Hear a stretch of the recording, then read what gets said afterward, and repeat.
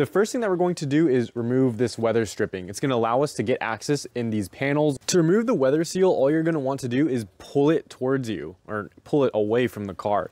So just grab it and pull it from the groove that it sits on. The first panel that we need to remove is the one on the side of the dash here. So take a pry tool and you're just going to want to pop it out of the clips that it sits in. It's easiest to go from the back and pull the bottom up, and then you can go from the front once it's out and start pushing it out of place. And then it should come off like that. It's just being held in with these clips over here. Once that's removed, we can get rid of this panel. Similar thing, it's just held in by clips. So go in from the top and push it away from the car. You're gonna wanna start from the top because it has these clips up here. The bottom one is kind of like a curve in. So you're gonna want to pop it out and then pull it up. Not towards you, but you wanna pull it up from where it sits right there. This one's being held in by a bolt, but the bolt is underneath this panel. So we're gonna have to remove this panel first, and then we can get to that. So the next thing that we want to do is remove this lower panel. It's being held in by clips again, so you can use a pry tool or your hands and go from the bottom underneath of it and just start pulling up on it. And it'll come out just like that. The next thing that we're going to remove is this last panel that's on here. It has a bolt at the very bottom that we're going to need to remove first before we can pull it off. We're gonna use a T20 bit, put it in here, and remove this bolt. From there, the panel is just going to slide off.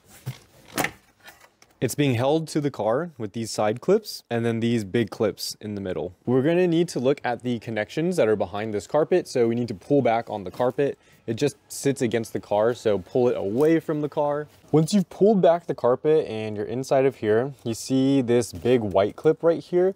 This is what we're going to deal with first. Behind it, use your finger and press a little tab. It's going to release the lock that it has to the two clips, and you're simply going to pull them away from each other. So now you have it disconnected.